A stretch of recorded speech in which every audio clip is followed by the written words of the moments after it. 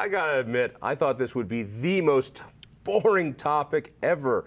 It's actually really fascinating. With me, Rob Natelson, a constitutional law expert at the Independence Institute and music buff, I found out. Colorado has a state song. Every state has a state song. Nobody knows what the hell the state song is. Everybody knows that John Denver's Rocky Mountain High is now the second one. Tell me about the first one. Well, the first one is called Where the Columbines Grow. It was written in 1911. It was made the state song in 1915, and it was written by a very interesting fellow who has a very interesting story. All right, there we go. We can go home. Who was this guy? Okay. This guy's a fellow by the name of Arthur Finn, not Flynn, Finn. And he usually just signed his name A.J. Finn. He was raised in upstate New York, a very poor boy who somehow found a way to get a good education. Went to Tufts College, which is now Tufts University in Massachusetts, was interested in going into education. After some effort, he landed himself a job as an assistant principal in a place he'd never been before, to quote John Denver, Central City, Colorado. And he apparently liked Colorado because he decided to stay, had a successful tenure in Central City, went on to become a superintendent of schools in Alamosa, then went to get his PhD at the University of Colorado. His brother, meanwhile, had moved out here and become a professor at the University of Colorado also. And then then A.J. Finn became a Denver school administrator. Right, none of this sounds at all musical. It's not musical, but he was a very versatile guy. He played the violin from an early age. He was an amateur poet, and he became an amateur archaeologist of some note, specializing in particular on the Pueblo Indians of southwest Colorado. Published nationally on that subject, was very well known. All right, get to the song though. He wrote this in 1905. Did he write it for Colorado, or is it just part of his set of songs? Well, apparently it started out as a poem, which he wrote in 1909, actually. And he was coming back from Europe in 1911. He was feeling homesick. For Colorado, which right. we all can understand. That's right, absolutely. And so he wrote the music then, using his violin on ship. And so when he came back, he put them together, and people really liked the song, and 4 years later it became the Colorado state song. Now, he lobbied to have his own song be the state song. Yeah, he was one of them, and he was by this time a prominent individual. Was there no state song before that? There was no state song before that. What was particularly interesting about this state song, I mean, as you know, John, I spent many years in Montana, and our song in Montana was kind of what I call a hip hip hooray song. Where the Columbines Grow is much more subtle than that. The music is more subtle, and the words are more subtle. And some of the criticism and some of the neglect, I think, that the song has suffered over the years comes from the fact that the words in particular are not well understood. Now, the word Colorado isn't in the song. Yeah, in the original 3 verses of the song and the chorus, the words Colorado were not mentioned, although it's very clear about the place he's talking about. And the song was dedicated to the Colorado pioneers, the people like Finn himself, who had come from the east to this new place. Nevertheless, he was sensitive to the criticism, and so in 1921, he wrote a 4th verse, which is kind of a stirring verse. 15 years after it was the state 21. song. So 10 years after he actually wrote the song. Okay. And 6 years after it became the state song, he wrote the 4th stanza. But that never really became part of the sheet music. And it does, you know, it rests on the rest of the song kind of oddly, sort of like a rat's tail on a cat. All right, so we've all, if anybody knows their college song, you know, all they know is the last verse. Yeah. You know, all I remember is, dear old CU, all right, and then you drink. I can't remember anything before that. And state songs are very much like that. That's right. It's, you go and you remember the last. This one is subtle, and it has a lyrical content that is actually pretty sophisticated. What gets me is that it's an old-fashioned song, and people have tried to oust this song several times, and it has survived several coup attempts to get it out of our away from being our state song. Well, yeah, the coup attempts have come to naught when the legislature once again hears the state song. When were these coup attempts? Well, one, for example, was in 1917.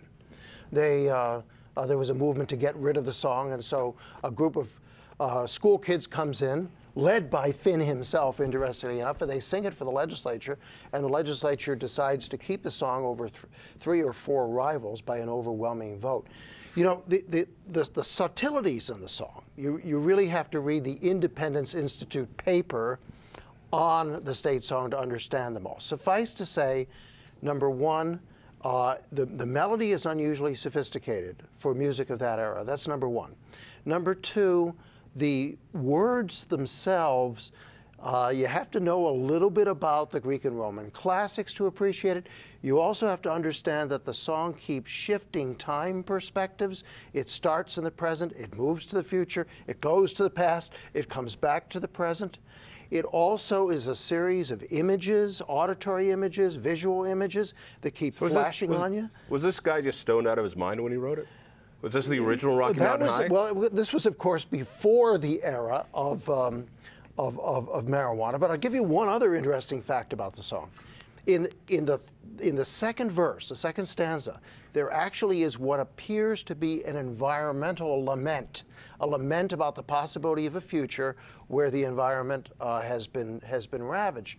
And of course, that's one of the things it has in common with our other state song, Rocky Mountain High, because there's also an environmental lament in Rocky Mountain High. It's an interesting coincidence, and maybe not entirely a coincidence. So by the time that this was written till it was adopted by the legislature as a state song, how long was that? That was only a few years. It was only 4 years. Right. So from writing it to being accepted was 4 years, whereas Rocky Mountain High from John Denver was 25 years difference between when he wrote it and made it a hit and then was adopted as a song. Well, I think there are 2 explanations for this. One is, you know, Rocky Mountain High was controversial right away. Right. I mean, some people thought it was about drugs. Finn's song was not controversial when it was adopted, and people celebrated it. It became controversial later on when people had other candidates for the state song, and they pointed out that the original 3 stanzas didn't have the name Colorado in it, and they attacked it on that basis. But of course, it survived. I also think that Where the Columbines Grow is a little more singable than Rocky Mountain High, although I like both of them. You told me something pretty interesting. This is something only a law professor would do. You went and checked the statutes. What did you find? Well, the state law. The state, okay, very interesting.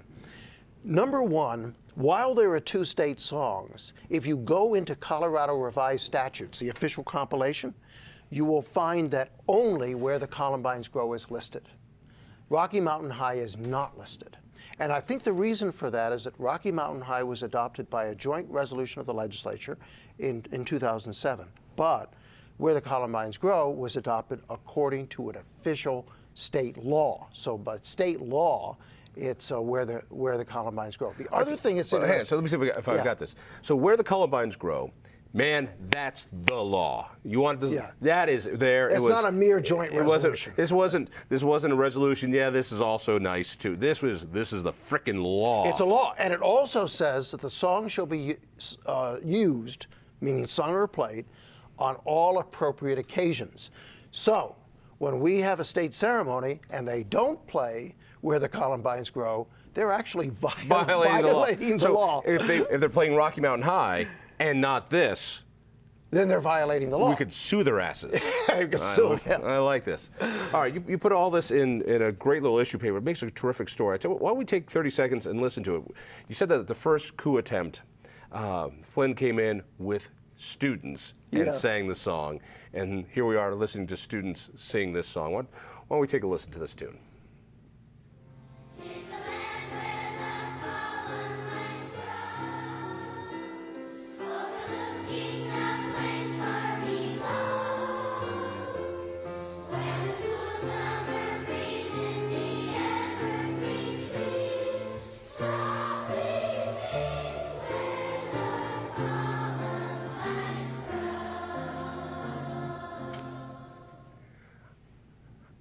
I have to say, John, Okay. that's the chorus. That is not the tune of the three verses, and the tune of the three verses is somewhat more interesting.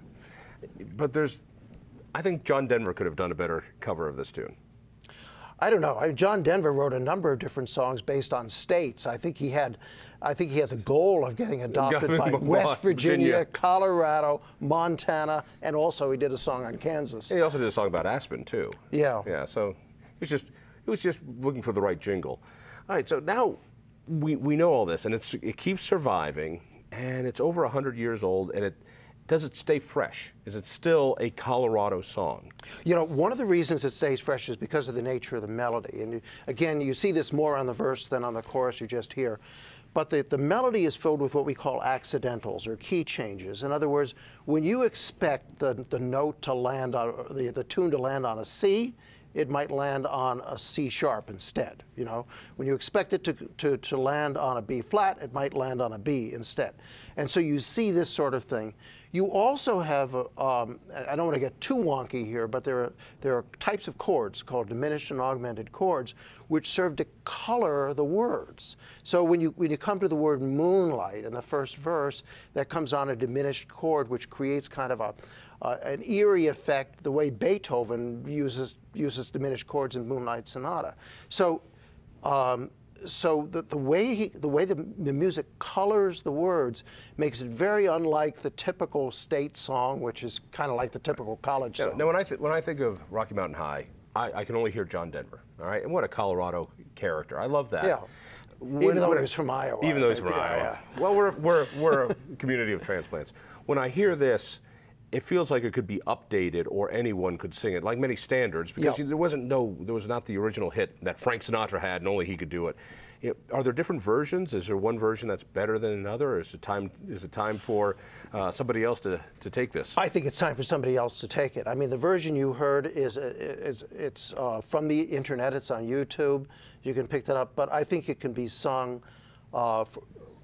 First off, the entire song can be sung. In other words, we need Hazel Miller or Big Head Todd or somebody else to cover this for it. We need somebody to do it. Thank you. We're the Columbines Grow at the Independence Institute. That's independenceinstitute.org. Tell a friend, listen for me on KHOW Radio, and we'll see you next week.